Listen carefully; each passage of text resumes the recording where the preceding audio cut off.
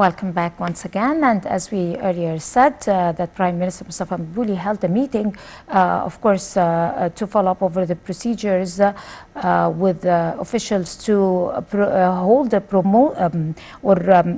implement a global promotional campaign for various tourism programs and destinations in Egypt. And in the meeting, he indicated that Egypt has an exceptional opportunity during the coming winter to become the #1 destination visited by tourists. And he stressed over the importance of promoting the most charming spots worldwide that are located here in Egypt, such as the Red Sea Resort of Sharm el-Sheikh, Marsa Alam, and Hurghada. And we're very delighted to be having with us live over the phone Mr. Elhamy Zayat, the tourism expert. Good morning, Mr. Zayat. Good morning. How are you doing, sir? We were talking about those promotional campaigns that are expected to be held by the Ministry of Tourism and other assisting governments to be able to talk to the world and exhibit to the world the beauty of Egypt during winter as a #1 destination to be visited, and also together with the national security Egypt is enjoying right now. Absolutely.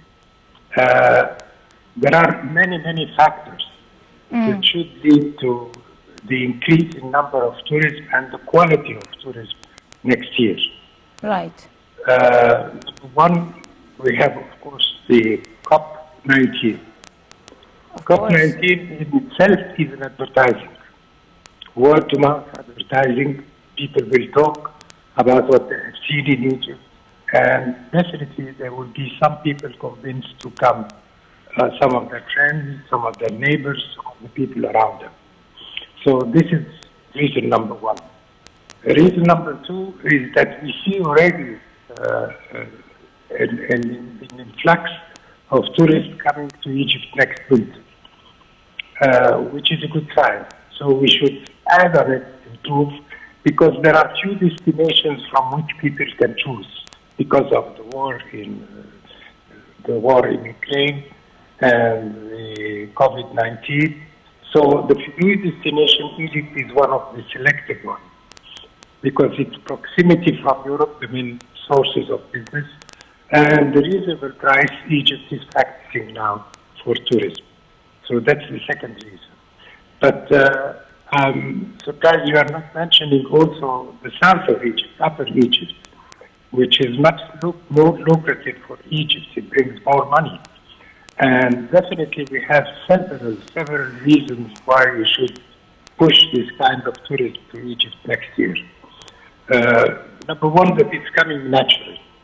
So we should piggyback on this and say, okay, now that we have British people, we have American, we have German coming back to Luxor and Aswan, let's push some more.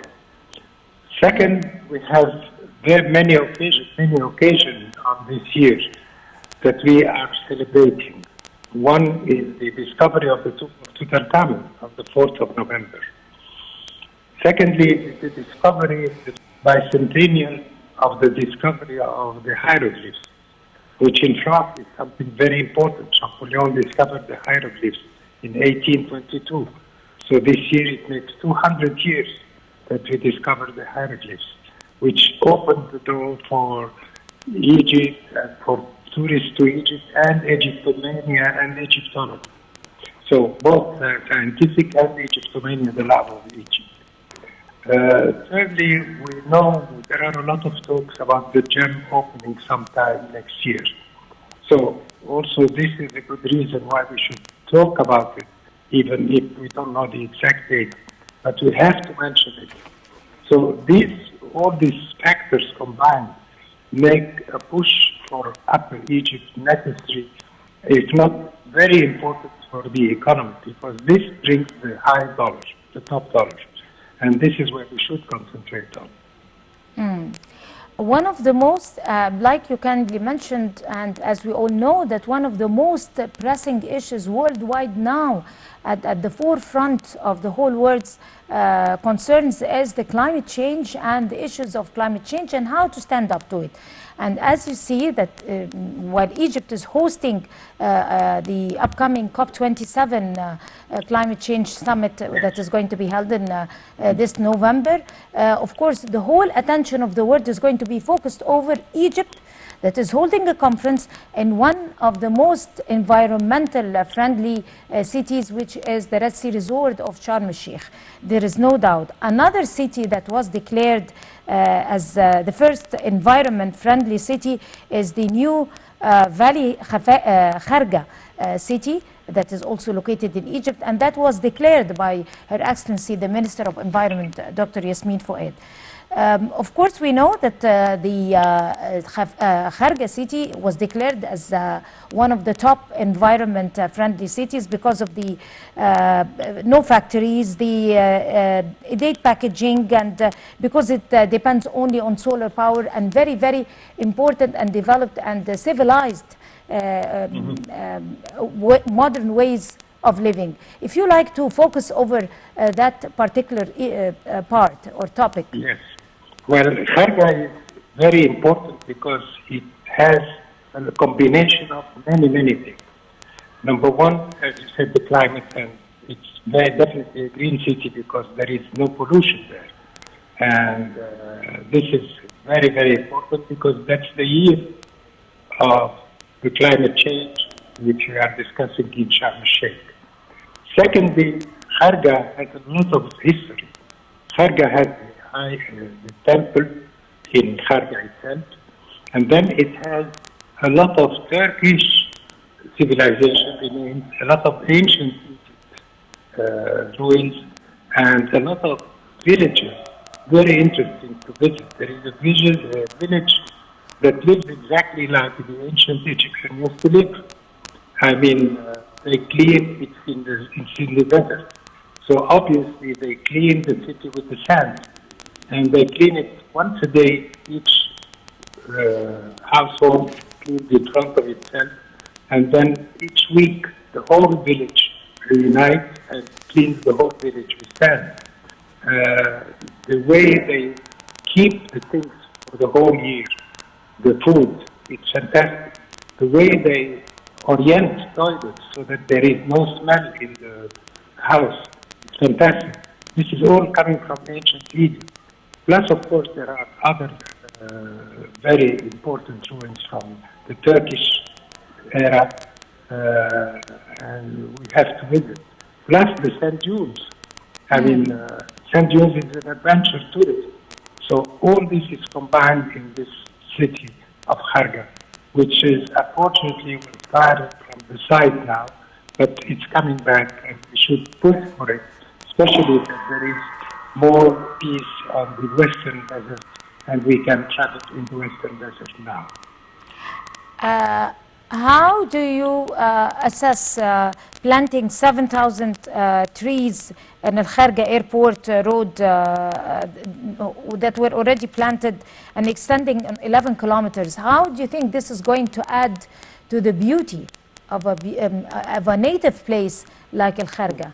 And how could it be regarded by European and international visitors who choose Al Kharga as a destination to visit?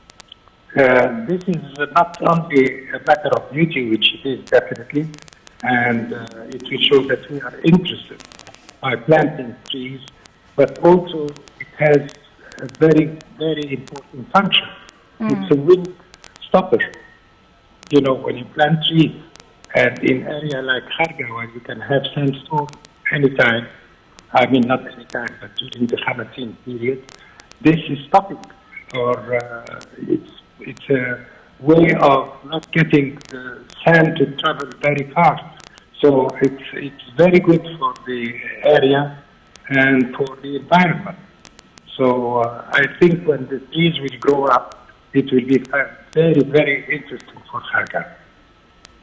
Right. Also, the governor's municipal authority had introduced a bike lane stretching 6.3 kilometer at a cost of 10 million Egyptian pound. How does that going to impact ecotourism?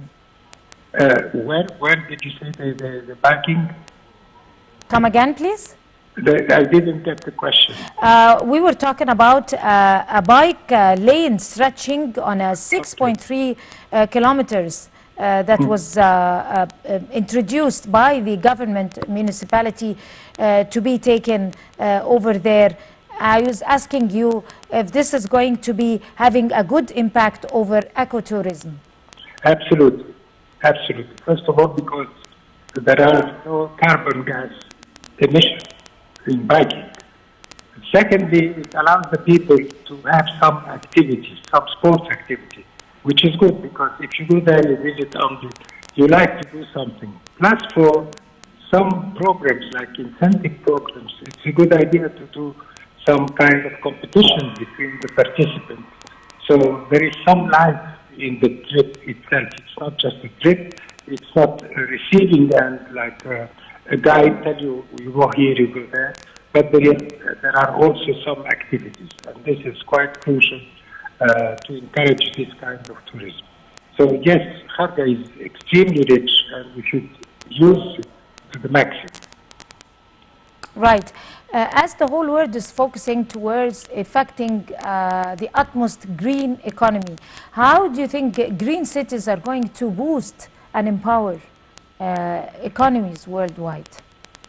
Well, more and more people traveling are, of course, looking for what they have on the top of their agenda, but also those who travel a lot or those who have to choose between two destinations, they will select a green city.